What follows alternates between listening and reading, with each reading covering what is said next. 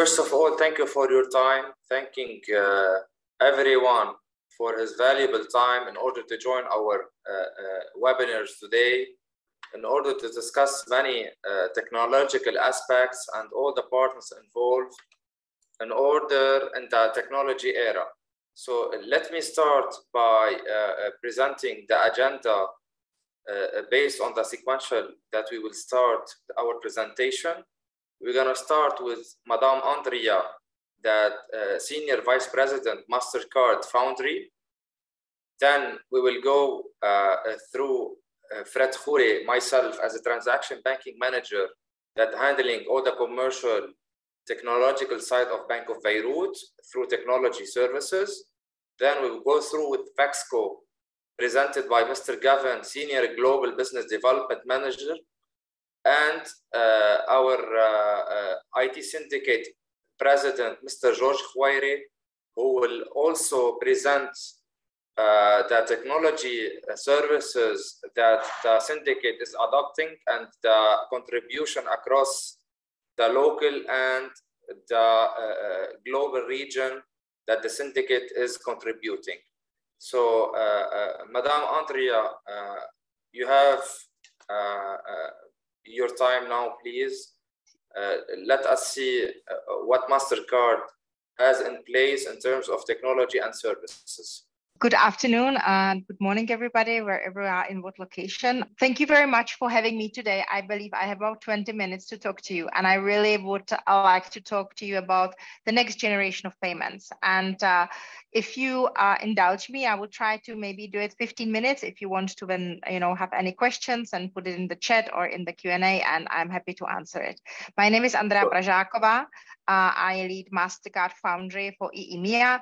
Foundry is a discipline within MasterCard which looks after innovation, customer experience, user experience, UI UX design, research, and obviously all the innovative solutions which we bring to the market. So today, I would like to take you on a journey a little bit into a future, into 4 areas of payments and how we look at payments. And I would love for you, obviously, in the chat to comment. Do you agree? What are your thoughts about the different disciplines which I will be talking about? So the chapter number 1 is about open banking. And really the emergence on open banking. I think it's a really quite significant topic, and later in my presentation I will connect it as well to some of the technologies in blockchain. But I am personally, as a consumer as well, really excited about open banking. So if you think about it from an old way perspective, when we think about payments, right, we would think about a card and maybe POS device. Now, what has open banking brought to us? It's really, today we underwent a massive digital and communication revolution from a world perspective. And obviously, COVID contributed to it massively. And if you look at it from open banking perspective, and I want to take you on a journey. You remember I said I will take you on a journey. I want to take you to a UK. UK today have regulations that banks are instructed to open their data for third parties. This is really, really great because if you think about it from an old way perspective, bank would somehow think that they own the customer. In this case, the customers own their own data, and customers will decide with open banking who do they give a consent to for the data to be shared and for the data to be visible. You might ask yourself, how does it actually work? So I want you to visualize it in a very simple manner. So today, if you have, I don't know if I can show it. So today, if you have your mobile phone and you have a mobile banking application, you will see only the piece which your bank is providing to you. With open banking, you will be able to see all the other banking relationships you have, or insurances, or any other services which will be utilizing the exposed APIs. So today, you as a user, you can only see one. Open banking will allow you to maneuver and transact in multiple different areas. So you really have the account holder, which is you, and then there is a data requester, which could be a bank or could be a fintech. And then there are the APIs, which obviously do the calls securely and individually at the specific time. And then the banks are in the back. So it's really, that's a revolution, right? If you think about it from a banking perspective, what open banking gives us, and then you break it down.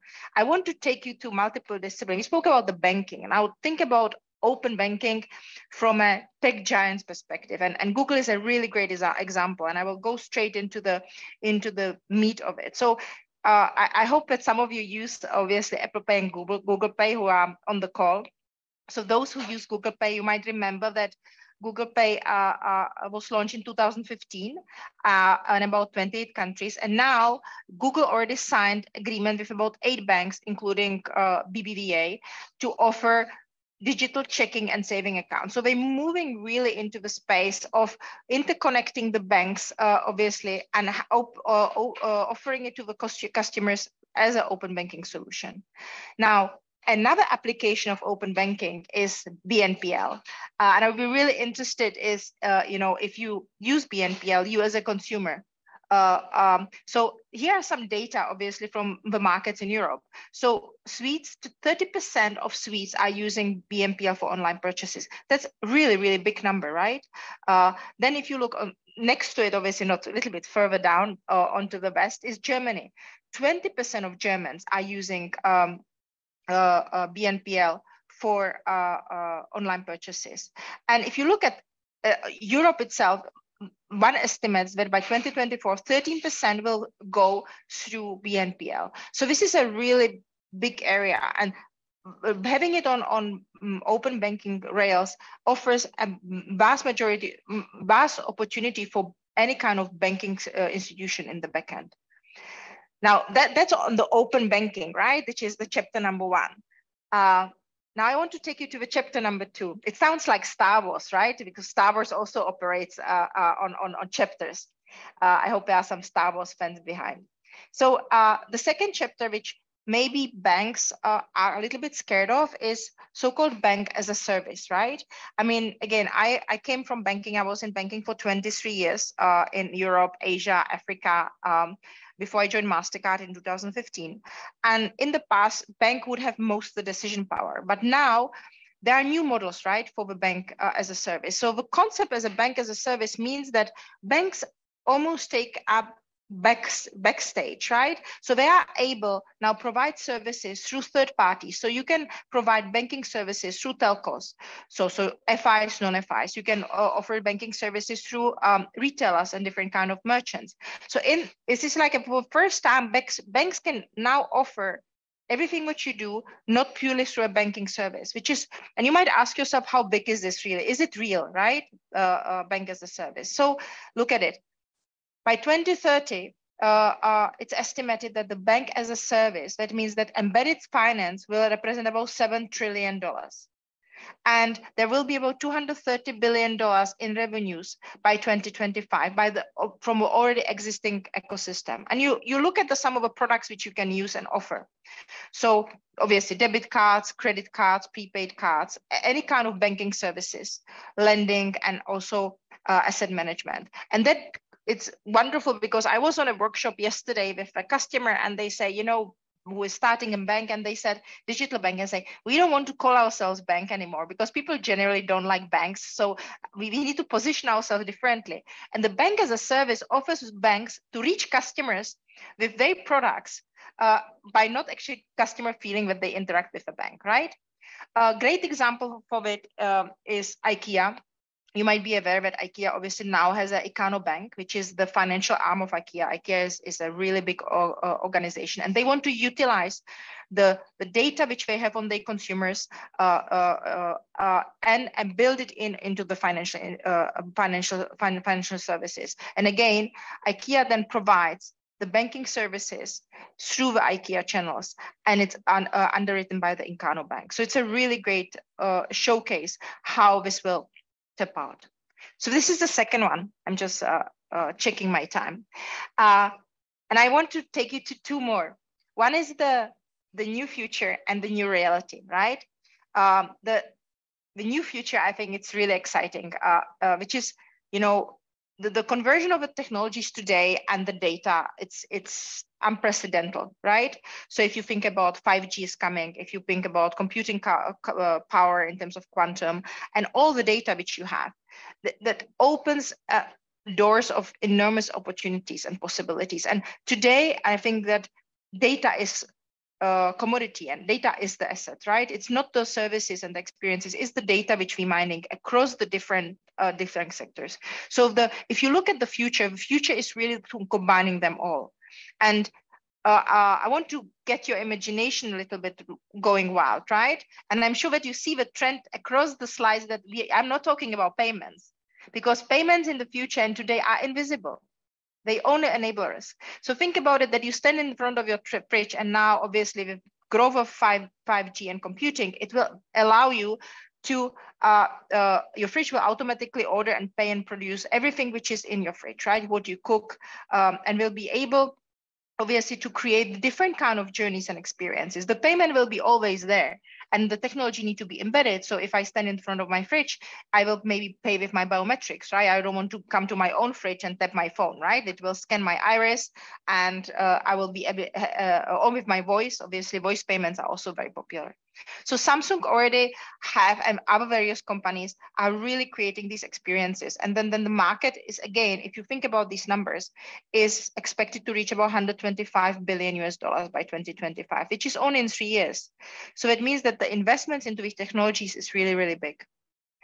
Now, going from your home, if you look at it again, thinking about payments underlying between is the shopping, and these are experiences which already exist today.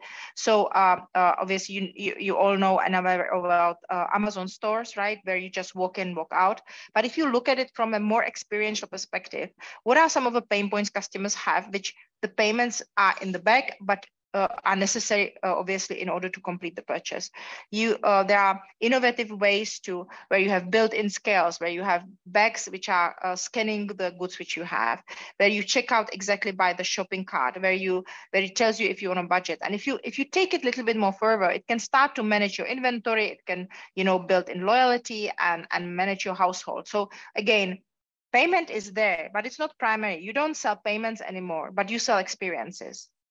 I mean, many of us use cars and drive cars. And today I have a car here in the garage, and the garage, obviously it's standing there, right? The whole day doing nothing. So I want you to fast forward a little bit into the autonomous vehicles. And that's where the future is, that the cars will be, we could have a token, Fred, Al-Khoury and I will have a car together. So I will have a partial ownership, which will sit on a blockchain represented by an NFT. And we will share the car. The car is able to by itself go and shop. The car will be able to exchange data with other cars in terms of consumptions, in terms of the status of the quality of a car, and will be able to perform multiple different disciplines. You could, I mean, if Fred and I own the car as a shared ownership on a blockchain, we could decide that we could use that NFT and put it into metaverse, so somebody else can drive it there. We can make a revenue out of it, right? So there's a lot of in physical and virtual world where the anonymous vehicles obviously will be utilized. And you can see again, I mean, the estimate by 2026 is $556 billion, which are invested in technologies. And I really want you to stretch your thinking that it's not just a car which will drive itself, right? This will have multiple different disciplines which the car can be used for. In terms of shopping, and obviously we have a lot of shopping, obviously automatically ends up with purchase, right? In the past, you will have somebody would swipe your card and you will have a paper which comes out of a post machine. Now, not anymore, right? Today, your receipt can start a new interaction, right? It can start your, what do you want to return? How do you want to collect your loyalty? Again, it's not just a payment, right? It allows you multiple different disciplines and utilize the experience that your customer has to maybe purchase more and to be loyal to the brand. And I want to touch on live streaming a little bit. And this is obviously not so popular in this part of the world, but it's extremely popular in Asia, where customer obviously do 2D shopping experiences where they live stream. And if you look at how big the industry is, there is around 60 billion revenue generated in China out of live streaming and live shopping. And the amounts of people who are, there's a great example where there's one single influencer where it reaches $37 million in terms of the sales. So the live streaming is another way. And you can think about live streaming also from a banking perspective, right? So how do I enable my products to be ready, used in live streams, and be able to pay when live stream is happening? If it's a fashion show and somebody goes to a shop, can I use my MasterCard to pay with it? Can I use my crypto wallet to do it? So I think from a banking perspective, if you take all of these trends, where does the payment fit in? And are you ready from your channel perspective to accept these payments? One more example, which is obviously Snapchat, which today already enables augmented reality so that you can try clothes on. So if I do it, can I immediately pay, right? Can I then use the receipt which I paid for with your card to do returns or collect loyalty? The last one, I think I have still about 3 minutes, and then we have, I think, 5 minutes for questions, is the new reality, right? So we talk about what is obviously here now, which is open banking. We spoke about the future, some of the futuristic stuff, and I want to take you to the reality now. What is already there? And obviously, one of the key realities is crypto. And in one of our seniors calls it that today is crypto winter, right? Like it Game of Thrones. But I think that the winter is also in a stock. But if you look at crypto and blockchain in its from a numbers perspective, what it can do is that there is obviously estimate that by 2024 there will be 1 billion people who will utilize crypto, and it grows so much faster than it is, and it's here, it's a reality, and we need to really be able from a banking perspective to cope with it, right? And I want to give you a couple of examples. So there are new ways how the tokens and exchanges change our way how we pay today, right? I am sure many people in the audience try to buy NFTs, open a MetaMask wallet, or open a Binance wallet or Crypto.com wallet, and today the experience is to convert fiat to crypto is still very cumbersome. So how do you make it as a bank? How do you enable your users to be able to convert easily money from crypto to fiat and vice versa, right? And utilize that. And today, if you look at it, we are very driven by influencers. So if anybody says that this bank can do it, people then follow, the same like in gaming. And obviously NFTs came along, and many people just, if they think about NFTs, they feel only about Bored Panda, which is obviously, which made it quite popular, but it's not only that, right? The non-fungible tokens, you can tokenize absolutely everything. And I want to I think, go to this slide and use an example from banking, right? So even here, you can see that you can tokenize things in properties. I want you to imagine something, right? So let's say I bank with Bank of Beirut, correct?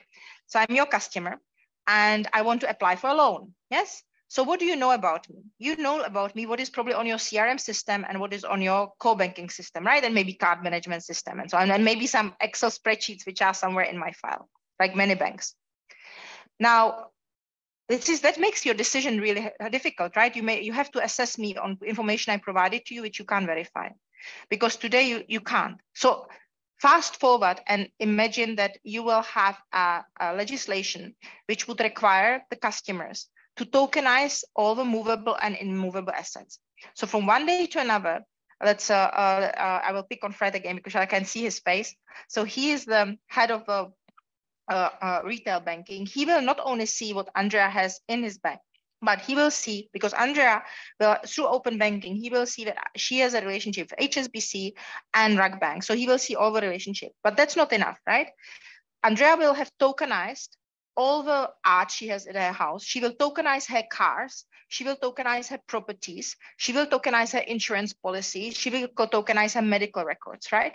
What will that do? So if I go to Bank of Beirut and will apply for a loan, Bank of Beirut don't owns my data anymore. They will send a request to a data aggregator, right? Or data broker, if you want to say. That data broker will send a message to an open banking to acquire my consent. And that consent will give Fred entire overview of what Andrea is worth, right? Not only from that one singular information she has in Bank of Beirut, but he will know, as I said, when I bought the car, what car I have, what house I have, what other properties I own, what investments I have in shares on crypto, what are my insurances, absolutely everything. And from that perspective, tokens play, and blockchain and open banking are phenomenal, right? Because it will enable bank to make much faster decisions, manage their risk much better. So I really want you to think about the blockchain technology and token technology and open banking about something which is incredible for us in payments and banking, because it will enable us to make much better business in the future. And with that, I think this is a really exciting part. I think if you think about all the different technologies which are there today and the experiences customer can have, but I think it's really only the beginning. So what does it mean for you? I mean, there are two things, right? I think you really need as banks or bank to identify the value of your own data and how to store it, right? I think it's very important to say, of course, you're busy of creating new products and new experiences, but be digital and be API first, right? Treat APIs and data like products and embrace the revenue as a revenue generator. There is just a startup which got funding in UK where I can go on my laptop and sign up to them, and I can make money out of my own data, my search data. So without my consent, they will not sell my data to anybody else. And you don't make thousands of pounds, but you can do 20, 30 pounds, a month, which is not bad, right? So you really need to think about that from that perspective, and think platforms and capabilities and decide how you want to participate, right? And in terms of what role to play in the digital world, constantly test and learn, and be courageous and curious. Start with outcomes, problems, and total experiences. I think it's really important to say, what do I want to achieve? What if you look around yourself, and I always say the best learnings for innovation and technology and payments are science fiction movies, right? Ready Player One, Minority Report, iRobot, all of these, they already have it all there, right? So how can I replicate it in reality? And obviously leverage the power of your own brand. So with that, I think that's my last slide. So I want to thank you. I think we have about 4 minutes if anybody have any questions for listening to me. I hope you found it informative and you're taking something away. And as the slide says, true explorers have no maps. And I think that's just what's happening today in the technology. Thank you very much. Andrea, thank you for your comprehensive presentation and overview on MasterCard current and the trend and the future. So Q&A will be at the latest session after finishing all the panelists. So let's start with myself as a brief regarding the cash management and technology solution that we have at Bank of Beirut. So at Bank of Beirut, transaction banking was established from 12 years ago, where other local banks are not aware what is transaction banking in the banking sector. Actually, there were multinational banks like HSBC and Citibank, where the transaction business was there from decades, actually. Bank of Beirut has established this department that the main objective was to focus on digital solutions for commercial clients coming from small groceries to large-scale companies in order to digitize their working capital cycle from the receivables part to the payables part, in order, bottom line, to gain more market share actually, and at the same time to maximize the efficiency and reduce cost of reduction for all the commercial clients, depending on the scale and the objective and the needs of each and every business. So what we believe in Bank of Beirut is the technology, specifically on the e-commerce side. So Bank of Beirut is heavily investing in technology at all levels, coming from the e-commerce business, which is very booming nowadays worldwide, not only locally. However, Bank of Beirut is adopting the strategy in order to maximize and grab, to be a door opener or the pioneer in order to grab the businesses, in order to others to follow actually at face value. So what we have in place and what we believe, looking from the blockchain or APIs or the fintech, we are here now at Bank of Beirut from very different aspects. We have statistics coming from credible means, like 63% of US commercial clients are currently focusing on transaction banking capabilities. From before, the main income stream for banks were only focused on commercial banking as a lending or treasury. Nowadays, or private banking actually. Nowadays, all the banks globally are focusing literally on transaction banking that contains or comprises all digital solutions for all customers across the board. As well, 45% of the IT are investing in the IT of the transaction banking. Believe it or not, this is the turning point of the banking era in Lebanon and globally actually. As well, coming also from Bank of Beirut, we are the acquirers of the merchant acquiring business from MasterCard and PGS MasterCard Payment Gateway System. The flagship that we always showcase our clients that we have upper hand with comparing to other banks in order coming from the SLAs and the technology that MasterCard is adopting, as Andrea has elaborated at further level. As well, at Bank of Beirut, we are very proud that we are the only and first and the only local bank that the onboarding process, literally coming from the s.a.l perspective, literally 48 hours, our clients are being onboarded and up and running. Nowadays, the speed of business is crucial. It's not about only the commissions or fees related. It's about the SLAs. This is international standards. Correct me if I'm wrong.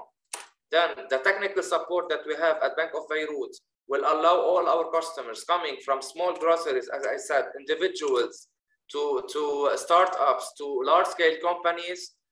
The main objective or the main need that they have, technology, best service, and we promote it as 24/7 support. Like Amazon says, best service is no service. However, we are available to service our clients 24/7 via all the channels coming from the WhatsApp, to the SMS, to the emails, to the phone calls. So no other banks are currently servicing such service due that they are not in belief that the trend or the future is now here in technology. So Bank of Beirut also, it's very crucial and critical after the crisis that accessibility on the funds is very, very, very critical and crucial due to the trust that it's diminishing day by day. However, now it's bringing up and coming up due to the services and the commitments that we are committing with our clients in order to access the cash upon receiving the proceeds, i.e. like if we have a big merchant that proceeding or processing, like example, $500,000 monthly basis, it has the ability or the accessibility to withdraw the money real-time basis.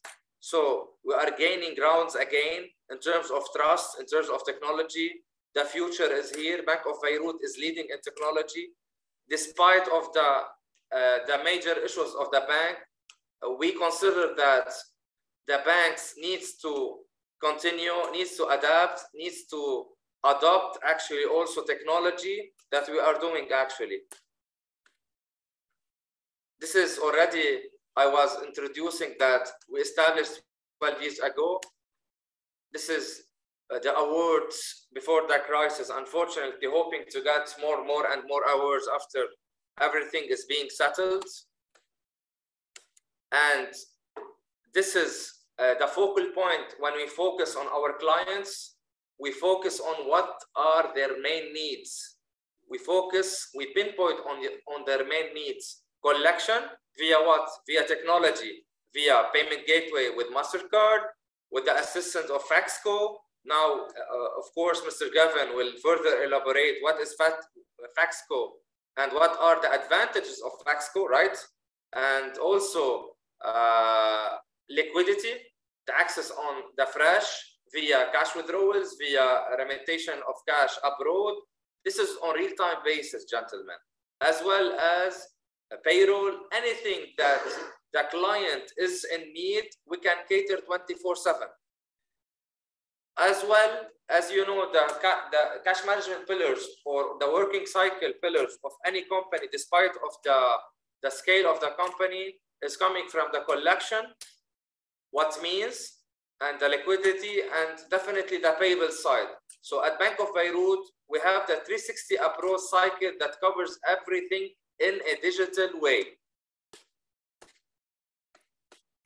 I will go through fastly regarding the governmental and governance and control that we have in place with the systems. We are audited by the Big Four audit firms in terms of governance, in terms of security, in terms of compliance. So we are compliant with all ISO as well as standards for the banks related. No manual intervention. As you know, gentlemen, when we're talking about technology, the manual intervention shall be losing its weight concerning when comparing it to the technology, right? So when you go digital, you reduce costs. There is a study, a credible study from McKinsey that says when you go digital, you will be reducing 50 times cost when you're doing your payments or receivables in a manual way. Operating expenses, as we said, definitely will be reduced. Audit report, also you will have hands-on eagle eye on everything from A to Z by audit logs and reporting. Reachability. Bank of Beirut is the only local bank as well, specifically within the lockdowns, that allowed all the clients that were in need in cash or to remit money outside via the digital corporate online. As well, I will give you a tangible example, concrete, that we use Caritas as a testimonial client. Caritas, during the Beirut blast, unfortunate disaster, Beirut blast, they asked to start collecting money via the donations coming from abroad. Where is the best channel to do this in a 48 hours basis? So we were able to onboard Caritas to have a payment gateway and to start collecting money in order not to lose any 1 cent. So what we have is speed, what we have is technology advanced, what we have a team members that focusing on relationship. So it's about the 360 approach that I was elaborating previously. As well, this is very crucial and important to see that BOB also has the corporate mobile app for the companies. So no bank has the corporate mobile app for the companies in order to sign on the go. This is very flexible, specifically for the syndicate as well, Mr. George Khwairi. When we can say that the syndicate, that you have every payment, everything that is being prepared and you are on the go, you need to sign the payroll or any type of payment. Why you should be present or the laptop in front of you if you can sign every single payment within the bylaws and the terms and the conditions of the company on the go. This is also very crucial, that is bringing business as well. As I said, we are the only bank that has the full workflow in terms of the bylaws segregated in order to sign, authorize per account, per transaction, per any scenario that the company wishes to implement based on its current bylaws in order to respect the governance and the rules and regulations. As well, we have the capability to integrate host to host, to integrate with the current ERP, be it Oracle, SAP, JDE, Navision, any type of ERP that reads Excel, we can integrate in order to streamline processes and to optimize, and electronic reconciliation is in place. This is the corporate banking app that I also mentioned previously. This is the host to host that we can integrate with all ERPs coming from small companies that has in-house actually ERP. No need to purchase a flagship or a top-notch ERP in order to integrate with Bank of Beirut systems. Thank you from my side with a brief, very brief descriptive of what Bank of Beirut has digital and technology capabilities in order to cater all the needs of the commercial clients from small to large companies.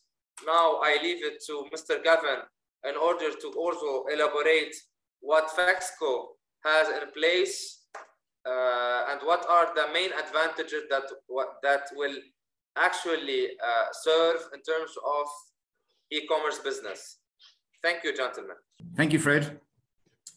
As Fred mentioned, my name is Gavin O'Sullivan, and I represent a company called Fexco. It stands for the Foreign Exchange Company. You may have guessed that it's an Irish company from my accent. It's quite a difficult accent to understand, so I'll speak as slowly as possible. So I think Fred has mentioned about Bank of Beirut really leading the way from a technology perspective and bringing unique products into the Lebanese market. And the product I'm about to talk to you is really an example of that. It's a product called Dynamic Currency Conversion. And it sits on the payment gateway offered by Bank of Beirut, which is MPGS. So really what Dynamic Currency Conversion does is it gives the customer a choice to pay in their home currency rather than the currency of the merchant. So in this example, you will see that John Smith he's from Dubai, but he's booking a hotel in Beirut currently for $200. Once he inserts his credit card details, the option will appear straight away if he would prefer to pay in his home currency, which is more familiar to him and he's more comfortable. If the customer decides to pay in the local currency, the US dollar, they won't know how much it's actually costing them in their home currency until they get their statement maybe in a month's time. So it's more transparent and it gives customers a bit more ease about spending money in foreign currencies. So dynamic currency conversion, really, it's a new revenue stream for acquiring banks. For cardholders, it removes any currency exchange rate risk. So rather than a rate being applied in maybe 2 days' time, it's applied on, once the customer selects the currency, it's applied straight away. It's very clear, transparent, and convenient. It replaces the scheme-enforced conversion process. So the conversion process is usually enforced by Visa and MasterCard, and it supports multiple currencies, and it's a very dynamic product. You can set different margins based on different merchants, etc. But what I'm going to talk you through here is really what happens without DCC and what's the problem that DCC solves. So it's the same transaction. The customer chooses, or the customer, before DCC was enabled, the customer would have to pay in US dollar. It would flow through MPGS, and Visa MasterCard would realize that this is a foreign currency transaction. So the currency of the merchant is different than the currency of the card. So Visa MasterCard will apply a rate there and then, and typically add about 0.5%. And then the issuer will see that this is a foreign transaction as well. And typically the issuer will add 5%. So really, from a currency exchange perspective, it's the foreign issuer. So it's the bank in Dubai in this example. It's the bank in Dubai who's making the revenue here of 5%. So without DCC, again, this isn't just an example. Unfortunately, the cardholder will always pay a cost to use their card. It's just the nature of the business. Bank of Beirut don't make any revenue from foreign exchange on credit cards through MPGS. Visa and MasterCard make a slight 50 basis points revenue. And again, it's the foreign issuer really who makes all the money. So we at Fexco didn't think that was fair. We think foreign issuers make enough money. So we developed DCC as a way of moving that revenue from issuing banks to acquiring banks. So how it works is the same transaction. Once the customer puts in the card, a rate request is sent through MPGS to Fexco. It's a very basic message. We reply then, we recognize the currency of the card number from the bin, and we apply a rate that we get from Reuters and an agreed margin. So really, we see issuers applying a margin of 3 to 5%. So if we apply around the same between 3 and 5%, it's fair for the cardholder. The cardholder isn't paying any more. So that revenue that's applied, or that margin that's applied, is then goes into Bank of Beirut. So the foreign issuer no longer makes any fees from BCC. Visa, MasterCard don't make anything. The cardholder will typically spend the exact same. Once the margin is fair, it's applied, and the cardholder usually doesn't pay any extra. So that was a very quick presentation. I thought I might have been longer than that, but again, I'll probably hand over to Mr. George, I believe, and we can take questions at the end. Thank you. Thank you, Mr. Gavin. Thank you for the comprehensive and valuable inputs and information. I leave it to Mr. George Khwairi, President of the IT Syndicate in Lebanon. Please, George. Yes, hello, everyone. I'm pleased to introduce, first of all, the Lebanese IT Syndicate, which from the beginning, we were side by side working with Bank of Beirut. And after doing lots of research, we found that this is the only bank that is really ahead of technology always, and working in parallel with digital transformation. So we are the Lebanese IT Syndicate. It should be, we should be using high tech.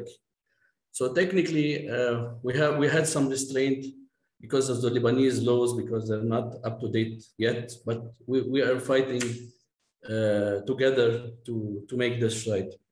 Bank of Beirut gave us lots of opportunities with the bad idea, with the situation in Lebanon. Those 3 years, we got a lot delayed. With began in 2019, and the problems continues. But we are very happy that we see international company like Fexco and like MasterCard still have faith in Lebanon, and Bank of Beirut is still holding and fighting to be present in the market. So we thank you all for this kind, for your presence first of all, and for this webinar, which is really important. We have a very big share of the market nowadays. All IT people are having lots of business abroad and in Lebanon. What we are fighting for is to keep those Lebanese working at home remotely and getting fresh cash to Lebanon. And this couldn't be happened 2 years ago, where we started, because all means of payment were stopped. And we couldn't get paid, we couldn't receive our cash, we couldn't pay for the hosting. So Bank of Beirut always tried and is always helping to find those solutions. It's been 2 years we are working together to find always solution to people so they can try. We know the situation with the bank, it's closed, lots of problems with the depositors, which is the right of everyone. But the main issue is we have to continue also living and working from this country. We believe in this country. And one of the main issue that was the payment issue, and that was partially solved by Bank of Beirut. As Mr. Fred said, we could pay our employees, we could make transactions remotely from our own laptop, which is really great, and which is what's helping a lot. And as you know also that all means of business now require international credit card, require international payments in our fields. For example, website, hosting, Facebook ads, Google ads, all those issues that are mainly whenever we're doing business development, we are doing web development, we need to pay for a script, to get a hosting, to make transaction, to get paid from outside. And this could be managed very easily with the apps, the mobile app, the personal mobile app, and the business from TBS. TBS was always at our side, helping as much as they can. And we know that at the end, the employee of a bank, he's facing the same. He's not living in Switzerland. He's living also in Lebanon, and they are facing the same problem as we all do. So we have to keep our hand together to find a solution, not to fight each other. So we're very grateful and for that. And whenever we talk about solution, they all directly provide us with solution for NGOs, as was you talked about Caritas. And also we have 2 NGOs, people trying to help. You facilitate us, our connection to the outside world. knowing that it's really down the drain, no internet, no bank transaction, no trust in the banking system anymore worldwide and locally. And we're still finding even a small hole of hope to advance and to keep our people in Lebanon. I don't think a country is present without its people. So at the end, it will be only buildings and streets. And all the people with high connectivity, with high productivity, and they are leaving the country, which is this is mainly what we are fighting for, and what also Mr. Fred and his team has given us a lot of opportunities to keep them here. We are providing them the minimum means the minimum means to continue or to live or to pay to get paid, and I promise you, and I'm telling you that. We know that 60 or 70% of the income of the fresh money coming from outside is through IT people, because we can work remotely. Not all the jobs can be done remotely. We can work remotely. We can still be here and bring investment to our country, and we have lots of projects regarding that. And soon we will close them one by one. Hopefully things will get better soon. Regarding to technologies, as Mr. Fred said, yes, we tried to overcome. We worked on a lot of remote access servers, remote access solutions, payment gateways, payment processors, but at the end, we need to have a point of presence to contact. There's a lot of issues that came, and here I like to tell my fellows, my fellow comrades in my syndicate, you have to be aware from all the fake open banking, because there's a lot. At least now when you talk with Bank of Beirut, you have somebody to ask for, يعني عندك مرجع فيها للخبرية، فيكم ترجعوا تحكوا البنك. Sorry, I'm gonna continue in Arabic, but this is really critical. شباب عم بيجينا كثير اوفرات لقصص تفتح بيفتحوا لك حساب برا، بيعطوك كارت من برا. هدول كلهم اذا بترجعوا للاساس تبعهم بتلاقوا 60 70% ما لهم مرجع. اليوم مع كل اللي صاير بالبلد اللي منه سبب لا على بنك واحد ولا على مؤسسه ولا هو بالنهايه نظام كله فارط. فبالقليل في حدا بعده في مرجع فيكم تحكوا معه، في بنك فيكم تفوتوا لعنده، فيكم تدقوا له، بغض النظر حقوق الموضوعين. هذا شيء ثاني لانه تهجرنا عليه كثير، انه نحن عم نعمل اذا عم ننسق مع بنك وهيك. بالنهايه life has to continue. I'm really thankful. Thank you for this compliment. Everything, and thank you for this opportunity, Mr. Fred. Yes. Thank you for the compliment. As I said previously, we are adopting a different approach in order to maximize as much as possible the technology in terms of all the clients that are potential, that are the future.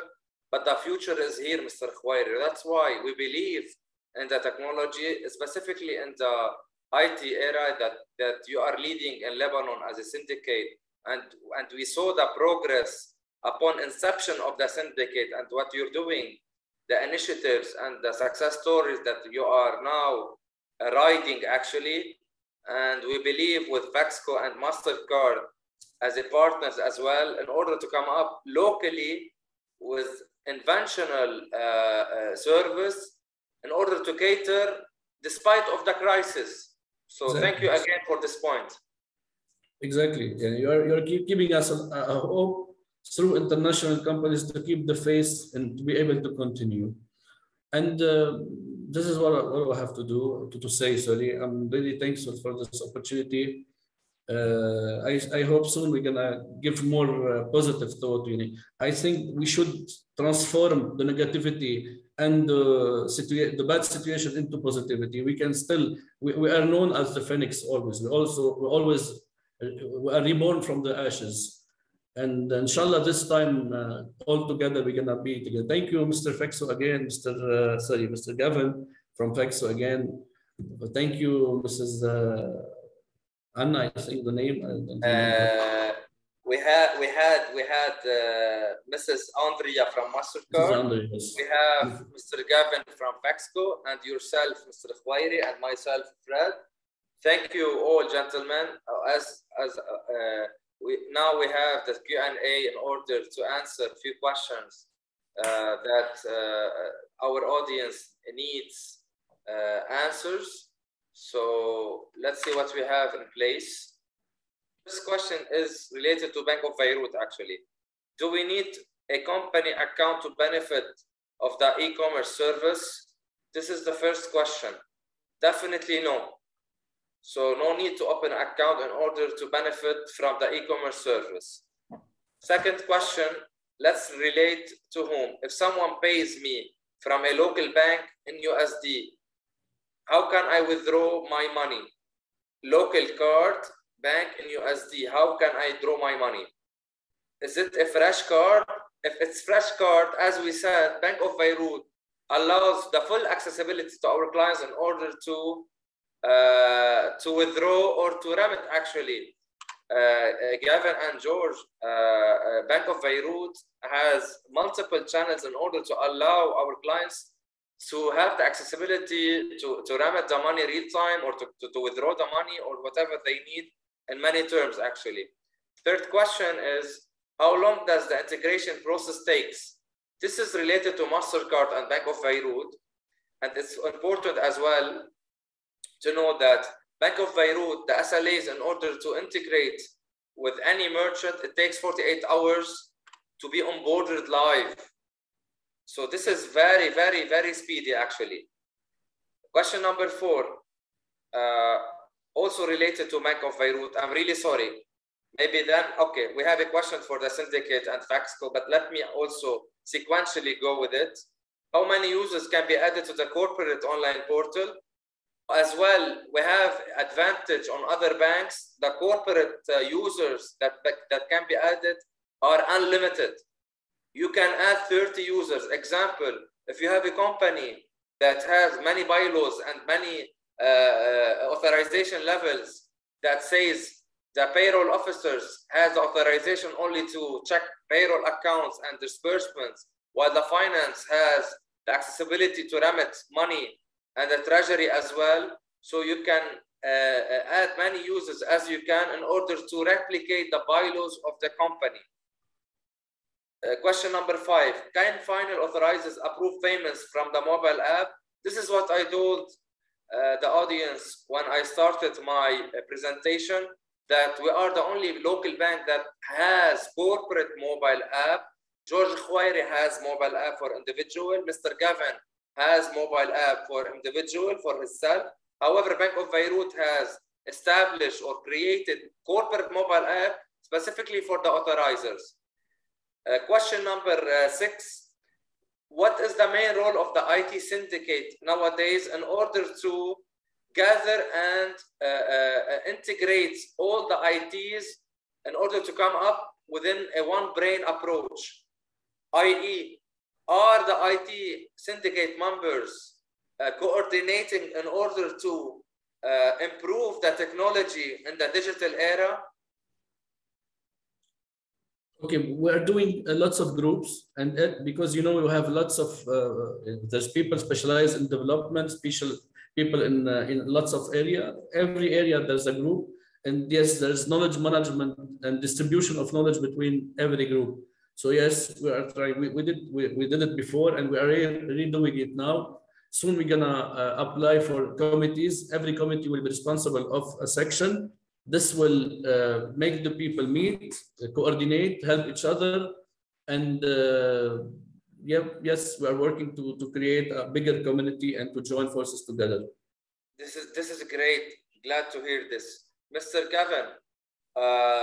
We have a question related to FAXCO in terms of what is the real added or tangible added value when Bank of Beirut has the service to embed FAXCO in the e-commerce business. What is the real first tangible advantage that FAXCO can service or serve to Bank of Beirut clients?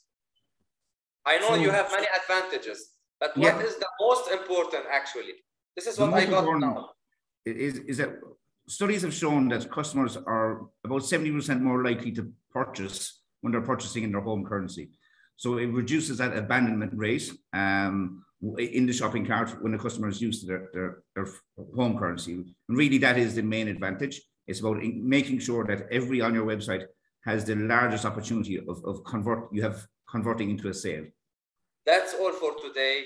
I really appreciate the audience as well, and Mr. Khwairi, Mr. Gavin, and Andrea, and the audience for your involvement and to showcase the real capabilities and the advantages of the syndicate and Faxco and MasterCard, and hopefully we can further coordinate in order to come up with the best solution to cater the local needs as well.